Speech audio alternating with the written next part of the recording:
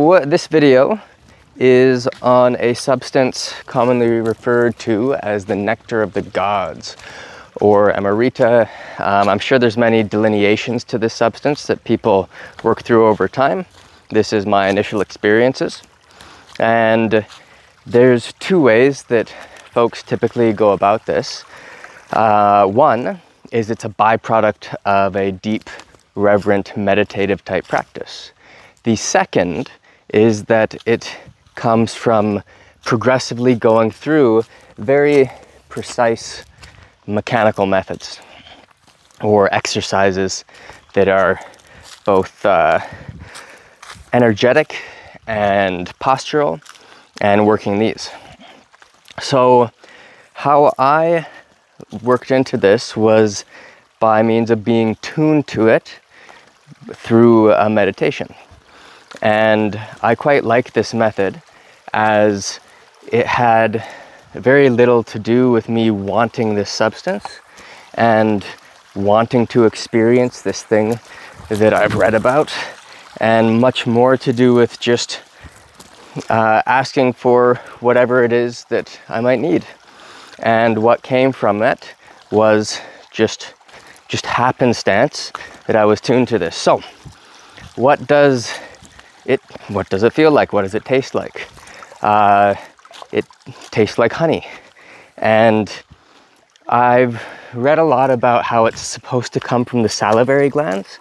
I found more that it dripped down from the back of the nasal passage behind, that base underneath the sinuses, sort of if you were to go down from the third eye right beneath the head, at the center of the mental body, right through the middle, and that point right at the top of the roof of the mouth there, the back of it. That's sort of where it was coming from. And it felt almost like, it feels still, it's almost like you're,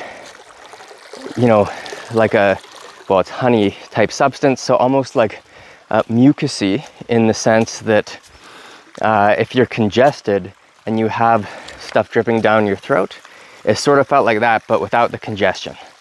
And then the sweetness would sort of emanate from that point, and then it began to saturate through the salivary glands, and you swallow it, it saturates, moves through the organs, and it felt like it was then permeating through the nerves, all the nervous tissue, the muscular tissue, everything. It was really quite a lot of fun. And I'm really happy with how it came about. And this leads us into, these different methods of practice. And you can practice for a thing. You can find and create very, very specific exercises that take you in a very specific direction to achieve a specific result.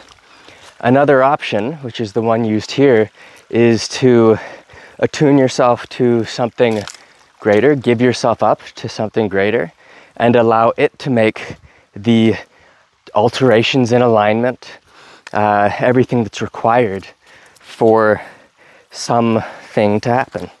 And this is what happened this time around.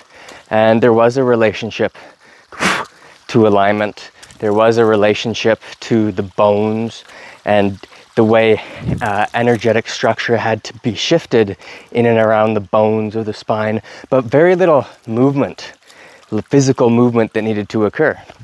The tunings, the alignments were a lot more precise than anything I could have manufactured through trying to come up with the precise facial and physiological alignments. So anyway, hopefully that's entertaining for a few of you, and I'm looking forward to seeing how this progresses, and maybe making my own system of developing it and strengthening it that people can bypass by tuning into it from a higher source. All right, hope you enjoyed this. Thanks, bye.